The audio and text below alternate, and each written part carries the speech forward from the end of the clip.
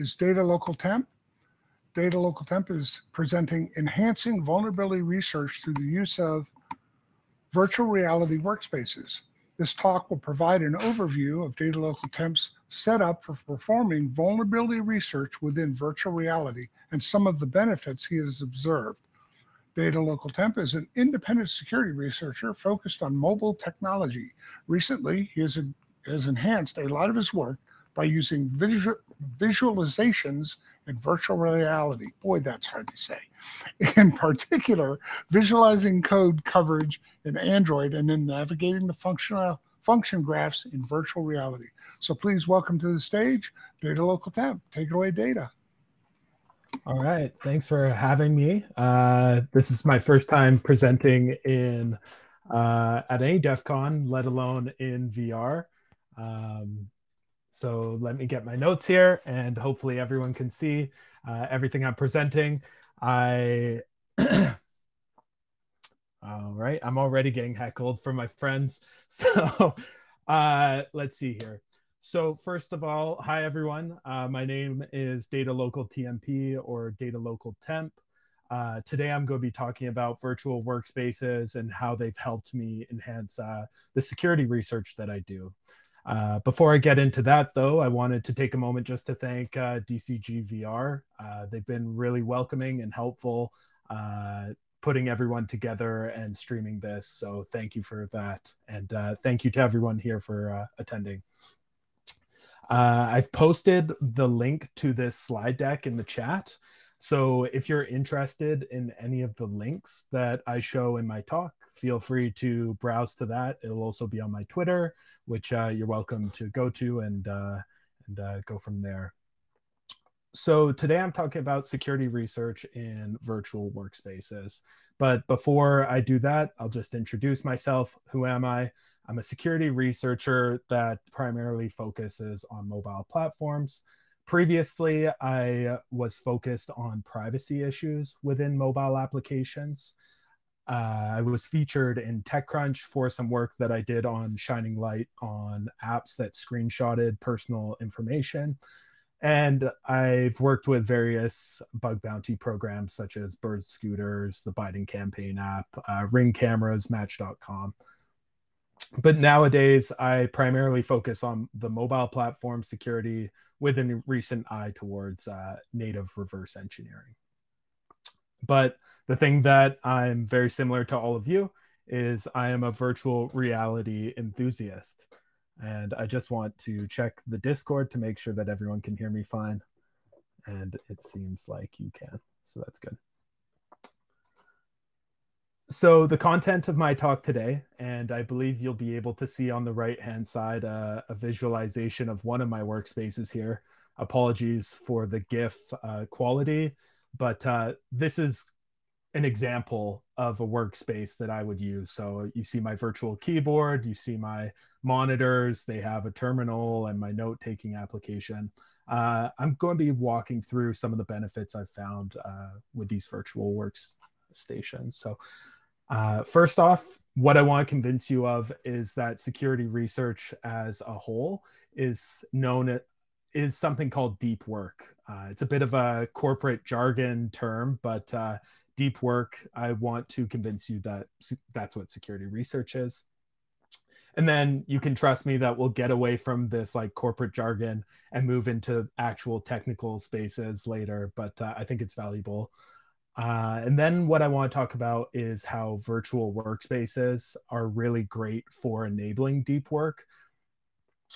And then I'll talk about my personal setup, so the types of software and hardware I use to enable this. And then I'll go through a couple of like technical examples. In particular, I'll be talking about debugging a binary using LLDB and Voltron. So JBO talked about LLDB earlier. It's very similar to GDB. And if you use GDB and Jeff, you'll know that LLDB has something called Voltron, which is very similar to Jeff for GDB. Then I'll also be talking about some reverse engineering tasks that I find are really benefited from these virtual workstations. So we'll be talking about Ghidra and Dragon Dance. And then I'll finish off by talking about future virtual reality environments and things that I'm excited for seeing there. One thing I'll say is there's a lot of photos of my cats and cat pictures in this slide deck. So feel free to use the cat emoji whenever you see one. And we'll continue from there. So like I said, I want to start off just trying to convince you that security research is something called deep work. And I want to introduce the concept. It's a term that's been coined by Cal Newport, and he has a fantastic blog introducing the concept, which is available in my slide deck here. But really, deep work means that this is the cognitively demanding activities that we do that leverage our unique skills, like our unique technical skills, to generate rare or valuable results. So that's Cal's definition.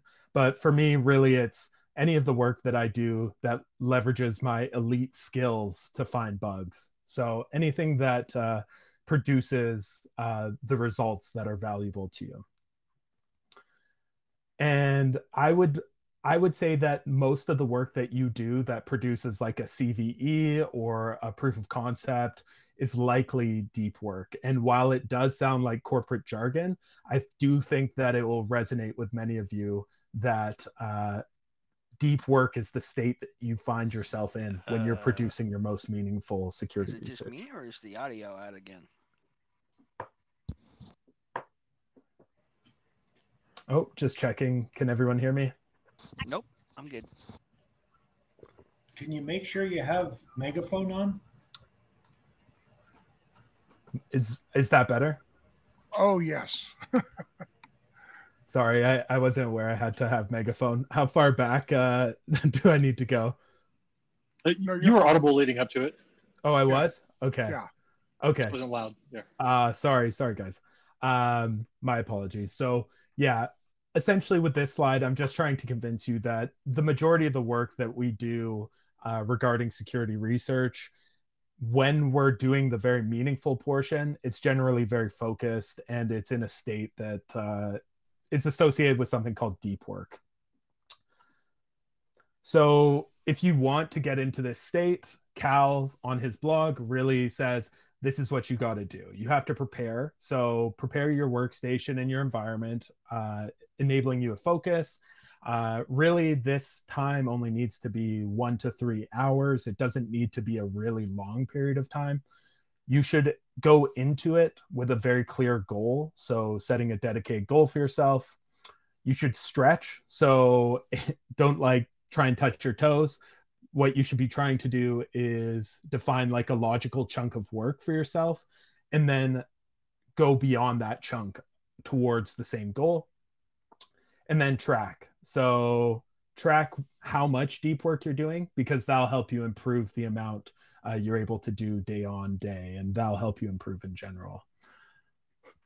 But that's kind of the end of the corporate jargon speak, because now I'm going to get into what an example of deep work might look like for me or anyone else in this room. So for example, if I wanted to get into deep work, I would clearly state the goal that I want. So for example, I need to understand a vulnerability in a structure that is passed to a function. So there's a function, there's a struct being passed to it, and someone online says, hey, in my write-up, I show that this struct has a vulnerability in it somewhere. So a concrete chunk of work could be something like defining the data type for that structure. So going into Ghidra and starting to define out all of that.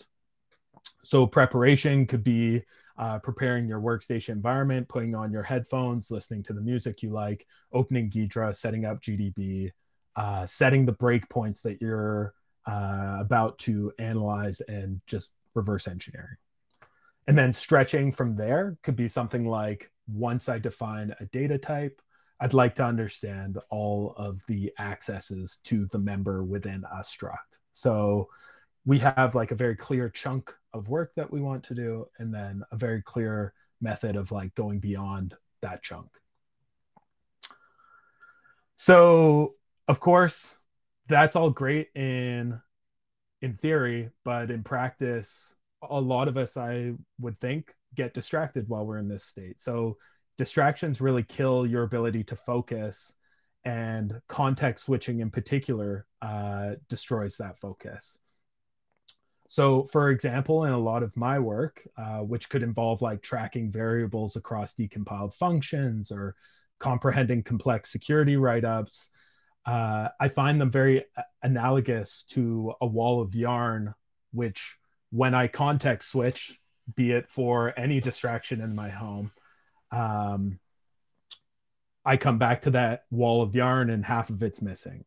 And I think that'll likely resonate with many of you because we're all doing this security research that's very focused, but any sort of distraction can destroy some of that. And because of this destruction of focus, often I would find myself caught in the shallow end while focusing on a very deep problem, something that requires a lot of attention. And so instead of doing the like harder aspects of that work, I would find the easier aspects that maybe feel productive but aren't requiring my skills, and I would do that instead. So, oh, okay, I should plan a time to read that write-up. Or, oh, well, I have my social media accounts, I should probably produce some content for that. That's not really work that requires any sort of technical skill, perhaps. It's work that feels easy or that is easy and feels productive, but isn't really achieving your goal of deep work and immersing yourself in the deep end. And of course, because I have an audience here, I have to include some photos of my distractions at home. So I have my workstation here with my lovely 1980s wood paneling, as well as my bizarre photo of a cat family. And then I have my two cats here who are consistent distractions for myself while I'm working at home.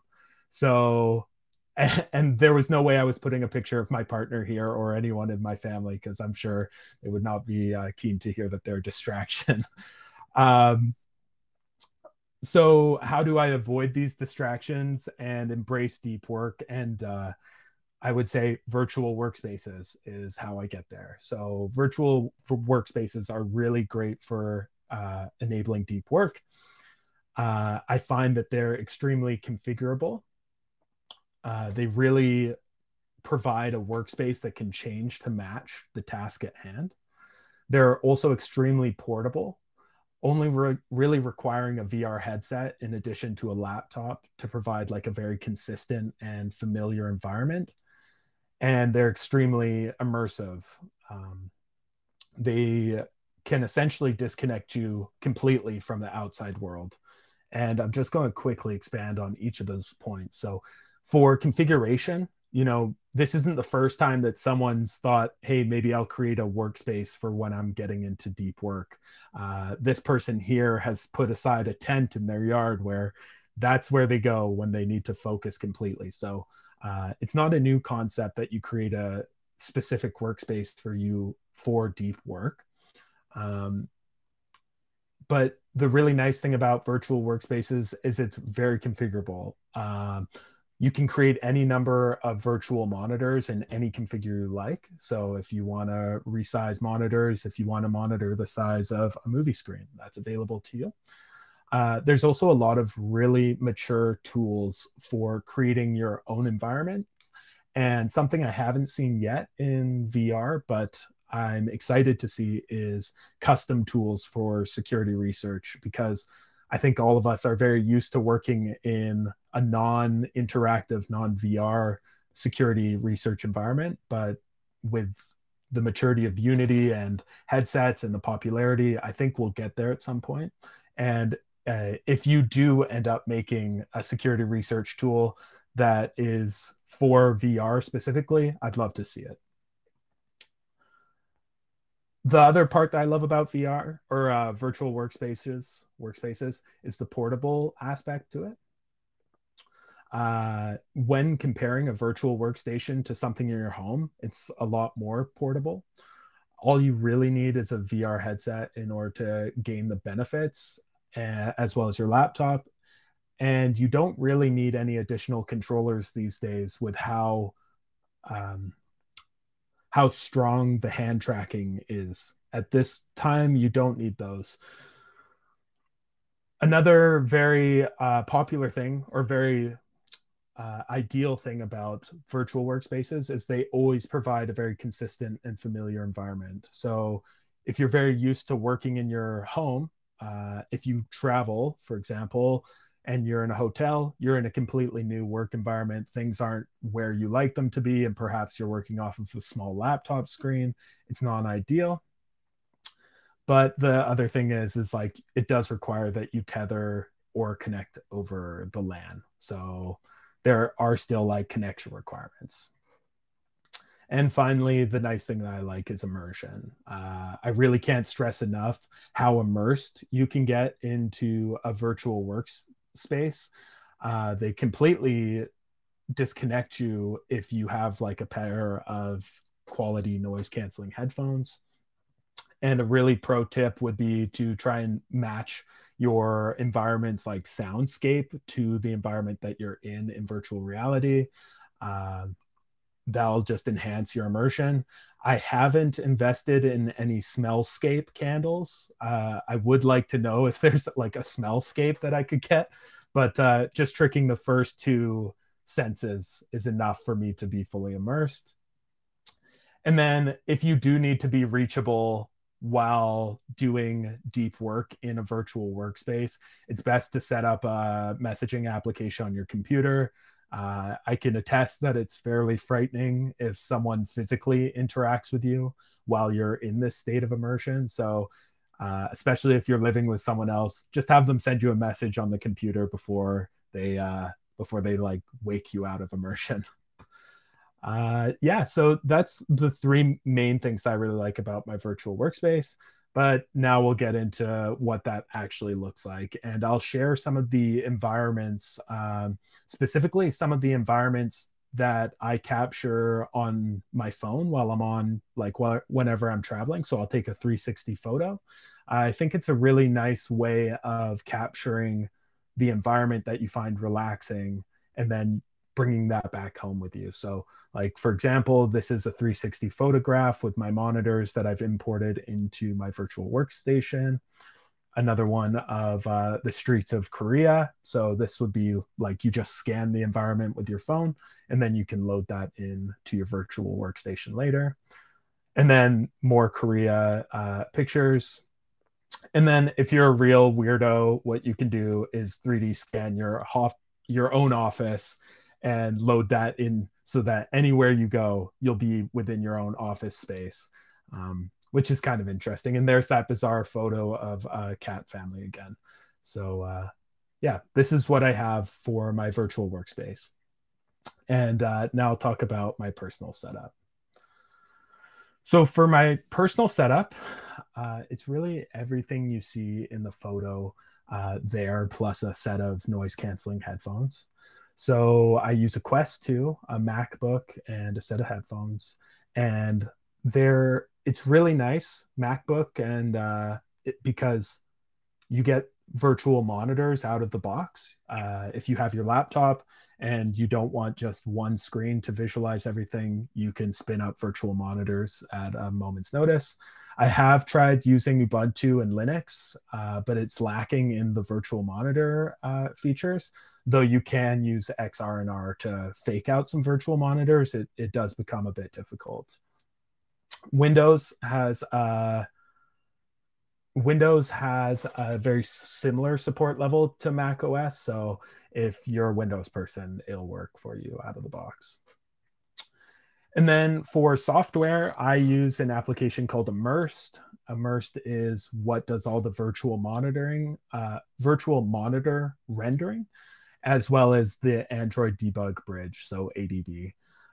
What I really like about the Quest 2 is it is an Android device. So ADB provides like a bunch of features such as tethering, which will allow me to reduce the latency between my like inputs and what's rendered in the headset.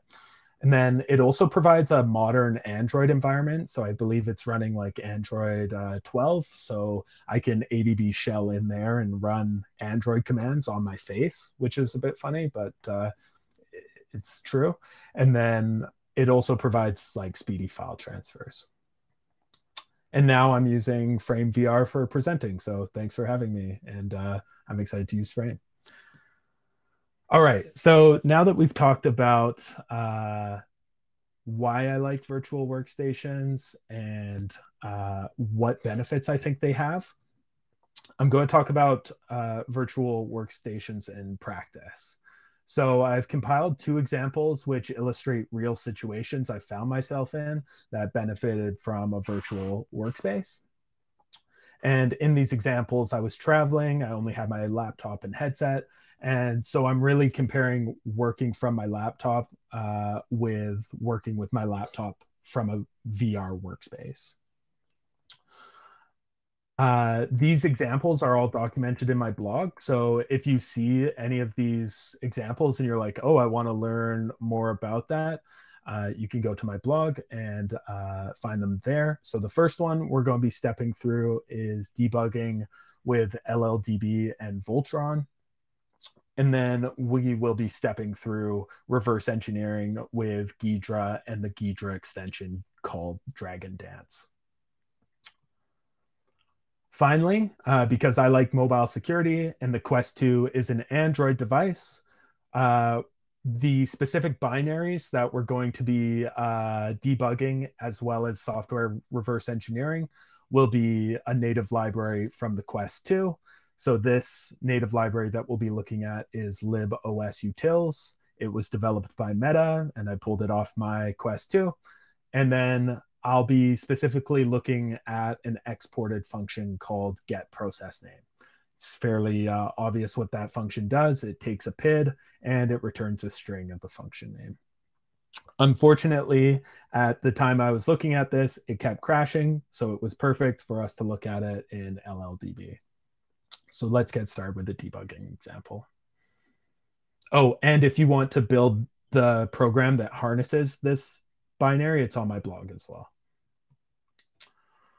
Cool. So the example, debugging with LLDB and Voltron.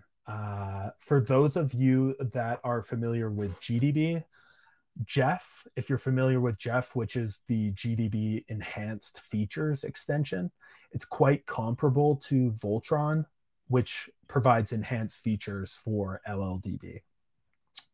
Foundry Zero, if you follow them, have just created something called Hlef, I think. I think that's how they want it pronounced, not Lef. And I have a comparison of the 2 tools, Voltron and Lef, and it's documented on my blog there.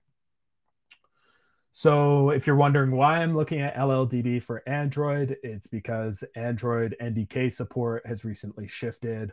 They're no longer packaging GDB server, and now they're packaging LLDB server. It's also documented in their using debuggers documentation that they are moving away from GDB. But that's all an aside, really. What is the problem here? We have a binary from the Quest 2 that when we run it, it crashes. We don't know why it's crashing. So the solution that many of you would think of doing is attaching a debugger and starting your analysis. And generally what that would look like on a laptop is something like this. So on a laptop, you would have a single screen here, and you would have your interpreter attached, or sorry, your debugger attached. And at the top, you might have the LLDB interpreter, followed by perhaps a visualization of the stack. And then below that, you might have the registers on the left and the disassembly of the binary on the right. And at the very bottom, perhaps a backtrace. At this point, I think it's fairly obvious to those who are watching, but the terminal is at its max for conveying information. You could maybe slip another pane in the top right or in the bottom right as well, but at the moment, the terminal is maxed out for conveying information, and it'd be hard to visualize much more. So that's when You go, okay, I want to be able to take notes. I want to be able to visualize memory. I want to see a lot more than what I'm able to get now. So that's when you can switch to a virtual workspace, which looks a bit more like this. So in a virtual workspace, we get to configure our monitors any way we'd like. We can be in a cafe and be getting the same experience that you see right here. And what you're seeing is we have our LLDB interpreter in the middle, just as we had in the last screen, where we're visualizing the registers in the stack. And at the bottom, we're visualizing the backtrace. On the right-hand monitor, we have, that's where we have the stack. In the middle is where we have the disassembly, apologies. And then at the bottom, we have 2 hex dumps of memory regions that we're interested in. So we've increased the amount of information we're able to consume, like probably by triple, just by switching to a virtual workspace.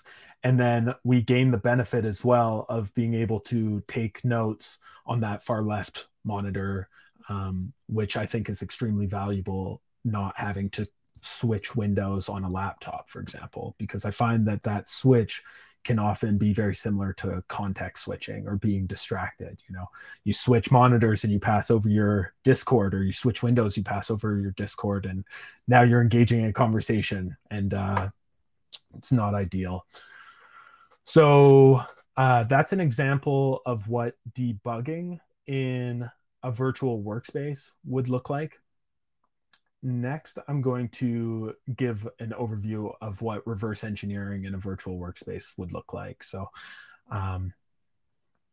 using, and in particular, this example, I think really benefits from the visualization piece, because I'll explain what Dragon Dance is in a moment, but it provides a very nice visualization of execution. So first, I have to admit, my intuition on why things crash could be better. And I would often find myself setting breakpoints in LLDB without really understanding the binaries execution. So I have an LLDB session, but I don't know where to place my breakpoints or really how to approach the analysis. Often what this meant is I would open my decompiler of choice, which is Ghidra, and begin to reverse engineer. But I'm here today to tell you that there is a better way, and that better way is to use a tool called Frida. I'm sure many of you have heard of Frida, and then also use a tool called Lighthouse, which can generate code coverage maps. So what I mean by that is it can generate a map of all of the code which was actually executed in a binary, not just show you everything. It'll really highlight what was executed in that binary. And then what you can do is take that coverage map and load that into Ghidra in order to visualize the execution of your binary. So that's where, if you're using a laptop, like we are in this example of a workspace, you know, you have your highlighted blocks of code. So in that middle pane for listing, in your middle listing pane, you have the disassembled code. And please note that you don't need to be able to read this. I just want you to be able to see the illustration of it. But in the middle pane on Ghidra, you can see the highlighted portions of assembly code, the ARM64 assembly code, that has actually been executed. And as we browse through it, we can like kind of jump to different places of the function graph. But the function graph is very small. We're not able to see very much of it at once.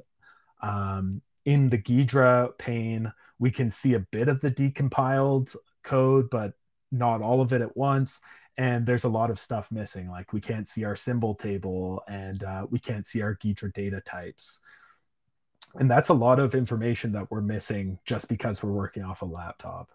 So in a virtual workspace, it would look more like this. You know, we're back in Korea again, and we have our function graph on the far left, our notes being taken as often as we want without having to switch contexts. And in the middle, we have our beautiful listing pane, our decompiled code, and all the information on symbols and data types that we could ever want.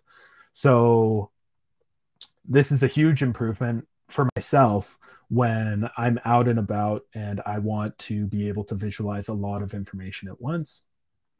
And this is what's possible today using free software. So really, that's what I want to say about debugging and reverse engineering. Now I want to talk about some of the futures of VR workspaces and what I'm excited for. A lot of you are probably thinking I'm about to say the Apple VR headset or the Quest 3 or any of these new headsets. And while I am excited about those, first of all, the Apple headset is like 3,000 USD and the Canadian dollar isn't doing that great. But I'm more excited about the work that independent developers are doing to produce new tools. So Unity, like I said before, is available to build your own workspaces. And it can be custom built to suit your needs. And it doesn't just need to be something that is more monitors, right? Like what I'm showing you today and what's available right now is kind of just giving you more monitors, but not really taking advantage of the 3D reality of VR, right? So I'm excited to see what developers start coming up with specifically for security research. But I have to admit that there is a large learning curve, and I haven't gotten to the point where I can produce any meaningful security research tools in VR. But I can take a stab at trying to produce my own workspace in VR. And so I spent some time in Unity, and the development took a lot of work and a lot of free assets and all of this, and it sort of resulted in something like this, where we get our LLDB sessions, our Ghidra extension, our weird cat image up top there, and all the browser we could need to stream music. We have AFL, we have our memory dumps. Yeah, so it's nice that you can go out and produce your own tools in VR without being beholden to any sort of like third party. And with that, I think I'm fairly under time, but I just have a few parting thoughts to leave you with. So I found VR workspaces to be a really nice escape when work from home became the norm. It was the nice way of like changing my environment and getting outside while being inside. And of course, this isn't for everyone. It does take a while to get used to, and I would recommend like playing some games to understand how long your eyes can handle it and hone your virtual reality legs, as it were. Also, just know that you can't really have as unlimited amount of monitors. It does become computationally intensive. And I'm really pitching it to you because you're the folks that are attending a conference in VR, and that's why I think you'll resonate with this. And finally, I just want to leave you with security research. You know, it is that deep work, and just keep in mind that deep work doesn't need to be very long. It just needs to be meaningful. And I think these virtual workspaces really lend themselves to doing meaningful work in a deep work state. So with that, I'll leave it there. Are there any questions?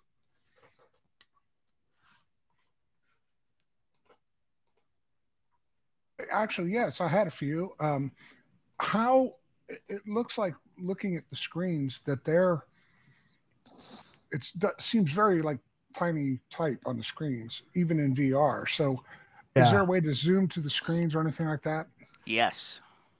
Yeah, there are for sure. I forgot to mention it at the beginning, but my visualizations are going to be almost unreadable. Everything's been squeezed in, but in the environment itself, everything's quite legible.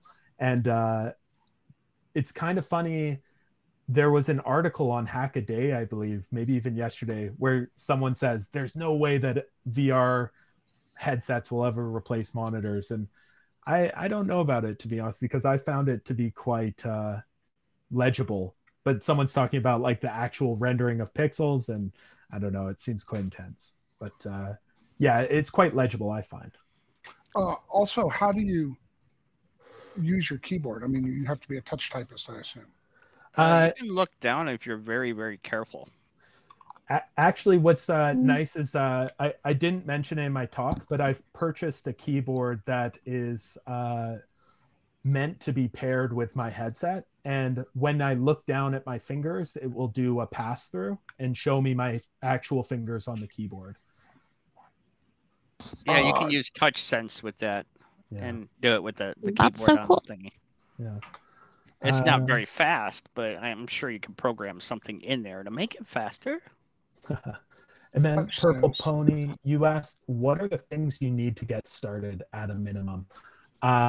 If you're okay with just having a single screen, like an Ubuntu laptop and maybe a Quest 2 would be the cheapest for you right now because the Quest 3 is coming out. Like if you want to go on the cheap, I would say a laptop and a Quest 2 bought off of like Craigslist because the Quest 3 is coming out. The only question I had, I was asking the question, but I did what I did last night to X-Ray there where I was talking and the microphone wasn't on. So anywho, my question is how do you keep the pressure off your face? See, that I have a problem with. I love my VR headset. I love playing with it, tinkering with it in VR space because it's private. You know, and people can't see my screens. But the problem is that thing leans on the front of your face so hard that there's no way to take the pressure off your sinuses and your nose right there. And you take it off and you're just like, damn it. Yeah, I would say take a look at the strap you're using and maybe you can change that and try and make sure that the pressure is sitting on like the crown of your head rather than your face. Because what I'll do is I'll adjust the strap so that I can really feel it like just resting on the top of my head and then only tighten it so that it creates a proper seal with my face, if that makes sense. And I was gonna say, when you're doing this, your virtual desktop, are you using like the app like Virtual Desktop, or is it Spiral? I'm using Immersed. If you've Immersed? Oh yeah, I played with that. Yeah. And it's nice because you can change your environments to 360 photographs, which I have a Pixel phone and it'll let me take those. So you can just use ADB, go into the immersed data directories and modify the 360 environments you're in. I'm just going to answer Cyberthoth's question here. How long can you work continuously? What I was trying to convey in this presentation is deep work and like the work that you do that produces like the valuable results. I find like I benefit from only 1 to maybe 3 hours. So generally working continuously is only about, at max, I would say 4 hours. And I also do use my headset in this situation for like DMing Dungeons and Dragons, and that goes for about 4 hours as well. So there's multiple use cases for this. I just find security research really benefits from it. Well, this was one of the things I was trying to use my headset for, and it turned out my laptop didn't have a graphics card for the PC desktop. So to know that there's a way to do it without having to have that function is amazing. I'm really excited to try this. Yeah, please let me know how it goes for you too. And if you ever have any problems, you can send me a message. So. Okay, excellent. Thank you. Cool. Well, thank you guys. Last side, thanks so much. And hope everyone has a fantastic day. Thank you so much.